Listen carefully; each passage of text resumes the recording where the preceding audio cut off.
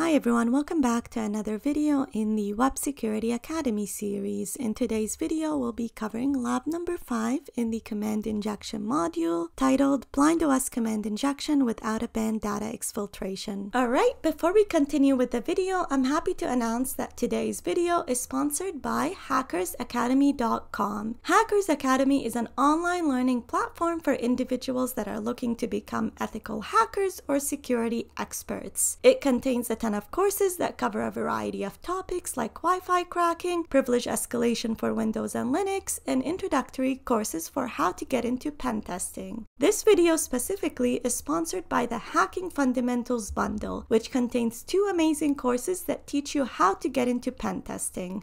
The first one is the Hacking with Kali Linux course, which introduces you to the Kali Linux operating system. This was the perfect course to sponsor during the command injection module because while we're solving the labs, you'll see me run Linux system commands like whoami, ifconfig, netstat, and so on. And if you're not familiar with Linux systems, then this is a great course to take to familiarize yourself with how Linux works and how to use the command line in Linux. The second course is the Hacking for Beginners course, which teaches you all the fundamentals you need to start pen testing. This starts off with fundamentals like networking basics and goes all the way to things like scanning the network, identifying vulnerabilities, and then learning how to exploit those vulnerabilities. These courses already have over 60,000 students enrolled in them with nothing but amazing feedback. So if you're interested in enrolling in the Hacking Fundamentals Bundle, use the link on the screen or in the description of the video.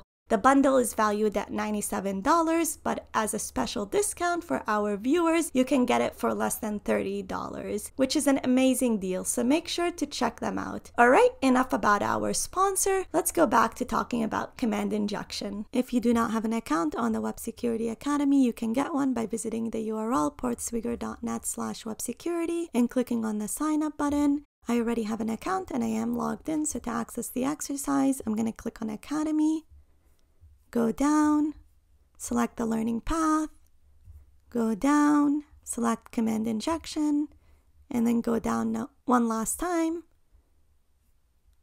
and select lab number 5 titled Blind OS Command Injection with Out-of-Band Data Exfiltration. Alright, let's get started. This lab contains a blind OS command injection vulnerability in the feedback function. The application executes a shell command containing the user supplied details. The command is executed asynchronously and has no effect on the application's response. It is not possible to redirect output into a location that you can access. However, you can trigger out-of-band interaction with an external domain. To solve the lab, execute the whoami command and exfiltrate the output via DNS query to Burp Collaborator. You will need to enter the name of the current user to complete the lab. Alright, so this is similar to the previous lab with the exception that instead of just proving that it's vulnerable to a blind command injection, we're also exfiltrating data by running the whoami command and then outputting the name of the current user of the system. And we've got a note right over here from the Portswigger Academy telling us to prevent the Academy platform from being used to attack third parties. Our firewall blocks interactions between the labs and arbitrary external systems. To solve the lab, you must use Burp Collaborator's default public server, burpcollaborator.net. So unfortunately, we will need Burp Suite Professional in order to complete this lab because the Collaborator public server is not available in the Community Edition. So let's hit next and then start Burp. While that's loading, we'll access the lab.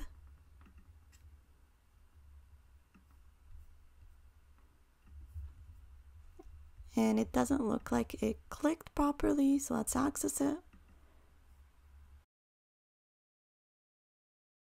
And we're going to set the Foxy proxy extension to send requests to Burp, and then let's click on Submit Feedback. And you see over here, it gets intercepted in Burp. So set intercept to off and then go to HTTP history and we'll see our requests over here. All right, let's submit a feedback form. So let's say the email is test@test.ca, the subject is test, and then the message is test, and then click on Submit Feedback. And you'll notice over here that it doesn't provide you with the content of the message that you submitted. It just says thank you for submitting feedback. And so if any of these fields is vulnerable to command injection, it won't be in-band command injection where you actually get to output the response of the command on the page. Instead, it's going to be blind. And so you need to resort to blind techniques in order to exploit this command injection. So if we go over here and then send this to repeater, go back to repeater, and we'll bring this right over here. You'll see over here it's the same request that it's the same application that we've been dealing with in the past couple of labs. And so we already know that the email field is vulnerable. Now let's first confirm that the email field is vulnerable to command injection. And then once we confirm that, we'll exploit it in order to exfiltrate data. So the first thing that we're going to do is what we did in the previous lab, which is write a query to perform an NS lookup on our collaborator domain. And to get a domain from collaborator, go to Burp and then Burp Collaborator client, copy to clipboard, put it right over here, and then add the hash sign to comment out the rest of the command.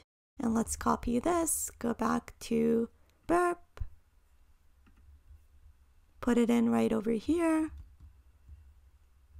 Let's add a space, and then Control U to URL encode it. And before we send the request, let's put collaborator client right beside it so that we could see it in real time. Hit send, and let's click on pull now. And you could see it performed a DNS query, which means that this is definitely vulnerable to blind command injection. Now the next step is to exfiltrate data using this technique, and the way to do that is really similar. So we're just going to copy this entire thing and just add a command in here. So the way you could do that is using backticks or using the $, and we'll do the $sign next. So let's say whoami, and that's a command that we want to run, which outputs the current user of the system. So let's copy this. It should first perform an NS lookup, and then the second thing it's going to do is run the whoami command. So let's remove all of this and then add it right over here. Again, let's put a space over here and fix this. And select the whole thing, Control U to URL encode it. And let's look at Burp Collaborator, hit send. And then pull now, and you'll see over here it performed a DNS lookup and it outputted the response to the command that we ran, which is whoami. So if we copy this over here, that's the name of the user that is running on the system. Let's copy that and then go back to our lab, click on submit solution, hit OK. And here we go. We see congratulations, you solved the lab. So we successfully completed the exercise, but before we review what we performed, I promised that I'll show you the $sign way of doing this. So it's really similar. Again, instead of using backticks, all you would do is put a $sign, put it in brackets, and this is another way of running commands, but I believe this is the deprecated way of running commands if I'm not wrong. So let's copy this and confirm that it works. Again, let's remove our command injection over here and put a space. And we forgot to copy our hash sign.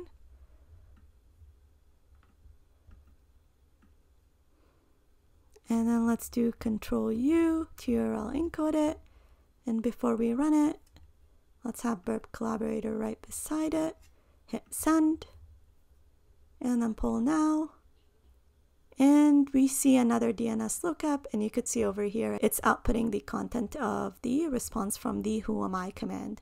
So we successfully completed the exercise by exploiting a blind command injection in order to exfiltrate data from the system. This completes the last lab in the command injection module. If you liked the video, hit the subscribe and share button so that the video reaches a wider audience. Also, make sure to check out my course if you're interested in seeing more videos like this one. Thank you, and see you in the next video.